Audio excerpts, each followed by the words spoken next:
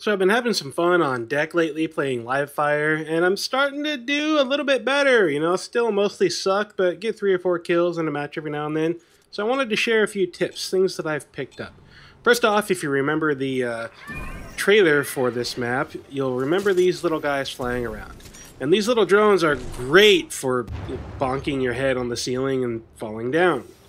But while you're here, while you've got the grapple hook out, make sure you head up to the top of this side of the map here and say hi to Marvin, because, he gets lonely up here sometimes, and it's important to keep Marvin, up to speed on what's going on before you go out slaying the enemies as one does. Of course, every now and then I do get a little bit scared when playing these matches, and I like to hide in the corners, especially up here by Marvin.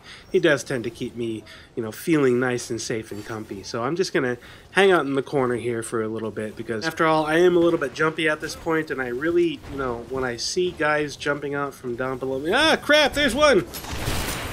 Whew, okay. I'm okay. I'm alright. Just calm down. Just take a breath. Alright. So, as I was saying now, pro tips. You don't really want to be greedy in this game mode, especially when you have a good team that you're playing with. Sometimes you just want to throw yourself out there pretty quickly and let the other team get a few kills, because you're not greedy like that. It's okay. It's okay. You don't have to get all the kills all the time. And if things aren't working out for you running around on the ground like I tend to do, maybe try getting up a little bit higher. Up here, for example, you can pretty much just shove your head up into the ceiling and try to hang out up there for a second. Or alternatively, you could take some underground passages and see if you can find out where some people are by trying a slightly different path. If you're not seeing anybody down below, though, do head up into the ceiling areas again, because it's fun up there, and honestly, I'm a little bit scared again. I'm not sure what I'm doing right now, so just kind of hang out there and let the rest of your team get the kills so that you really don't have to worry about it. I mean, you don't want to show off after all.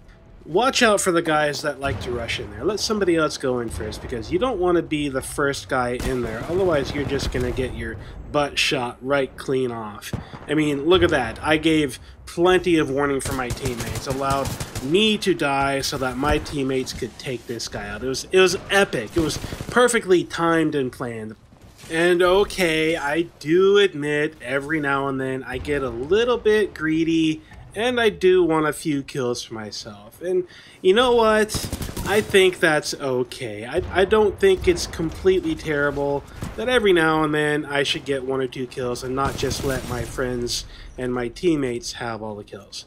But don't take too many kills. If you do get your pilot sentry or your amped weapons or whatever it is you have set up, make sure you put it in a terrible place so that you won't get any extra kills. And then go ahead and let the other team get a kill while you're at it. You don't want to be too greedy after all. You want to make sure that everybody has a chance to get a few kills here and there. And in the end, just remember, it's all about playing fair and playing nice and letting other people have some fun. Don't be greedy.